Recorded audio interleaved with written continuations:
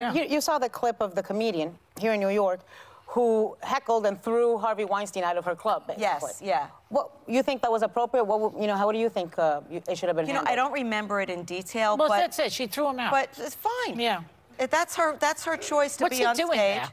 And what's he doing there in a comedy club? What's he doing out in public? He looked a hell of a lot better in that. He looked a lot better in that comedy club than he does in this acting job he's doing. Oh, yeah, I know. She just said, go wear a bathrobe somewhere.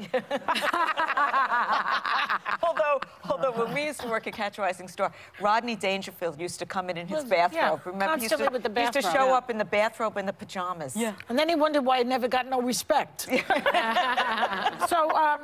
the thing about Susie, I have to say one thing. I mean, people think she's Susie Green in real life. She's not. People are constantly, oh, Susie's so sweet. That's what they say about you. I'm not that sweet. So nice. But it's just compared to the character, it's such a juxtaposition that they think. But they ask you, don't they ask you on the street to call their husband's names? Oh, all the time. They shove phones in my face. I'm buying produce at Fairway, which is going bankrupt apparently, and not happy about that. God. And they say shove phones in my face. It's my husband. Call him a fat you-know-what. I get paid to do that. I don't come to your job and say, here, do my taxes if you're an accountant. No.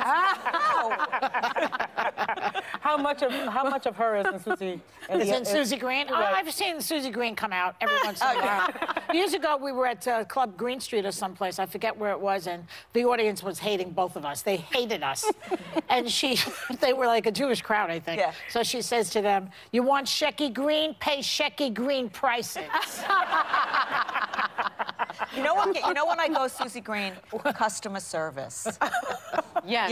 Like the cable company that you're on hold for like 100 years or what. That could really trigger me. Yeah. Yeah. Same. Yeah. The thing with your character and Larry's, because I just watched it again, is that nobody cares if anybody likes them on that show. Right. Nobody has to be likable. Right. Larry in particular, and you're likable even though you don't care that you're likable. That's just because you love me. No, it's true. Your character is very likable because you tell those two idiots off all the time. Right.